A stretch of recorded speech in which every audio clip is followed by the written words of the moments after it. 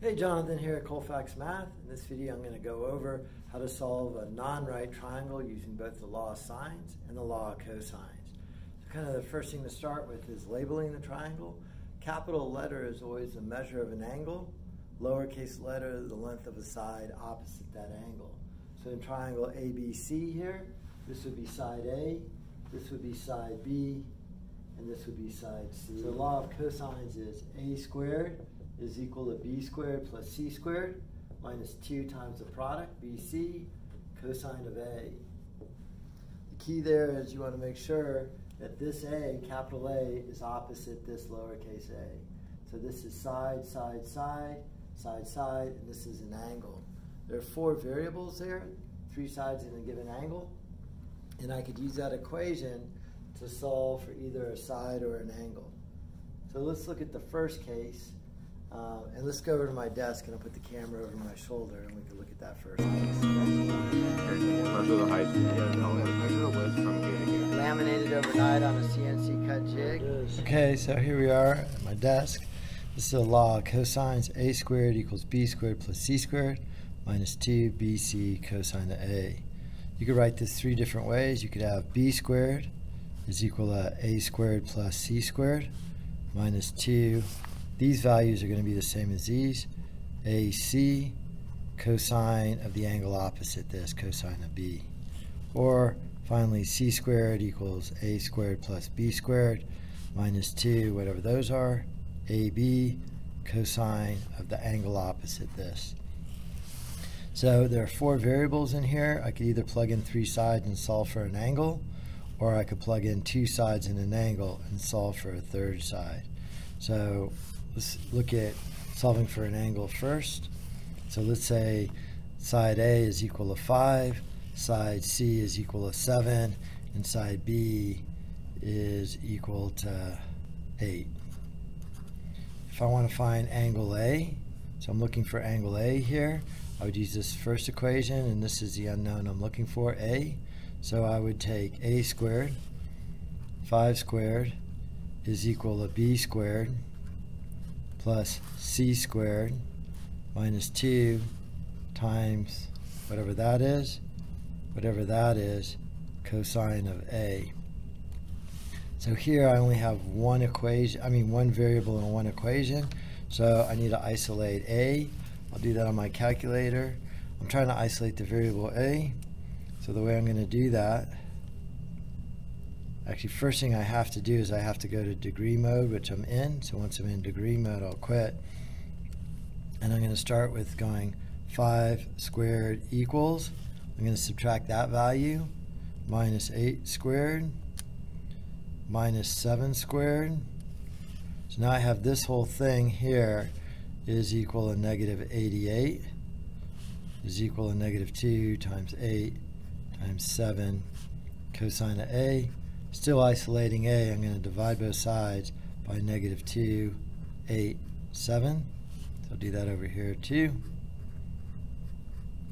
And that's going to give me cosine of A is equal to this number.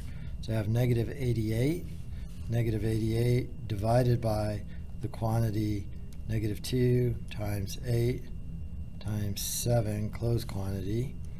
So I have cosine of A is equal to 0.7857, and then to get A by itself, I take the inverse cosine of both sides.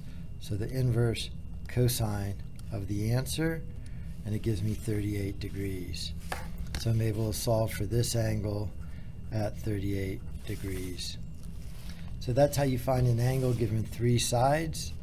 Another scenario you could have, another non-right triangle scenario, is, here, let me start over here. So I have the same triangle ABC,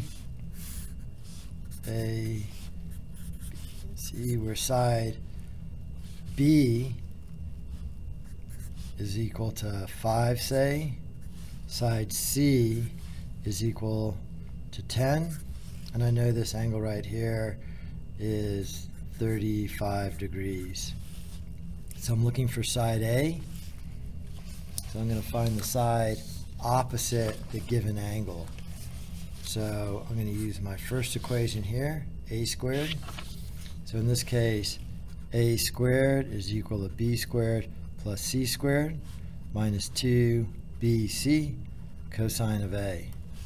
So again, a squared is equal to b squared, 5 squared, plus c squared minus 2 times b times c cosine of a, 35 degrees.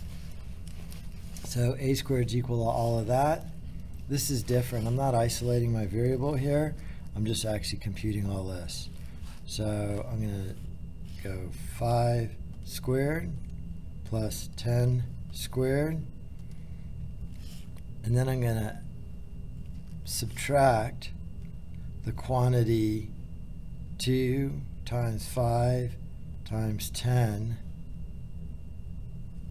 times cosine of 35 closed quantity, which will close up my 35 degrees, and then that, and that's going to be 43. So a squared equals 43, square root of both sides, so square root of that value, and that gives me 6.6. So a is equal to 6.6. So again, that's the law of cosines. You could use it if you have 3 sides in a triangle and you're looking for an angle.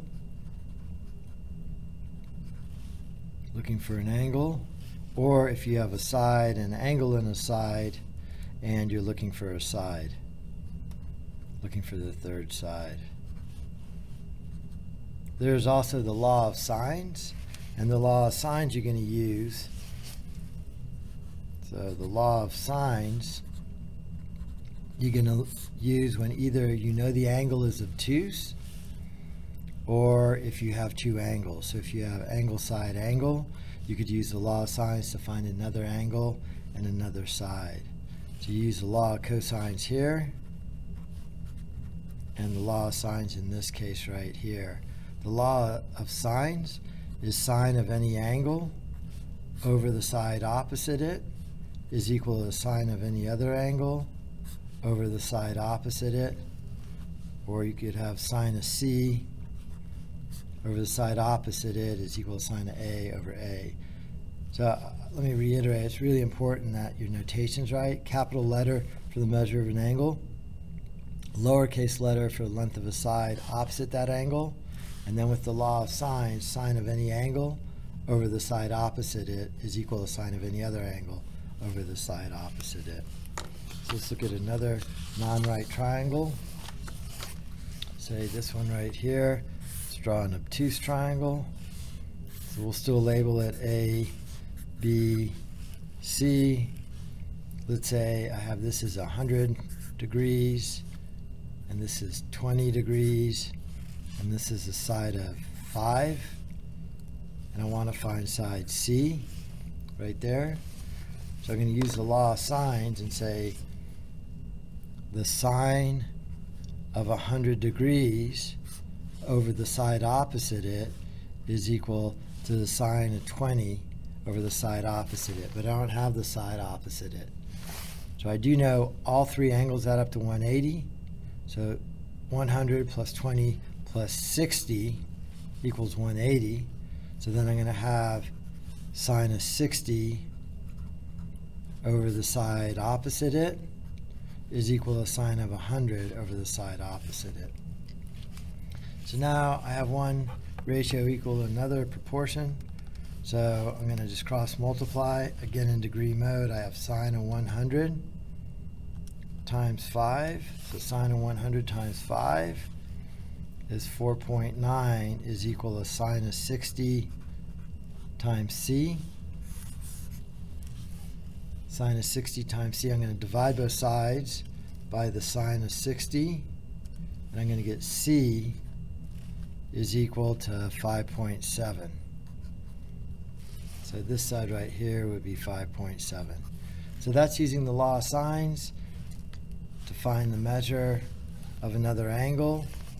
You do have to be careful. There is an ambiguous case. I'll put that in a different video. That you're not going to use side-side angle to solve, because that's not a definitive triangle. So try and remember this. If you have side, side, side, you use the law of cosines. If you have side, side, that angle's in between the sides, you use the law of cosines.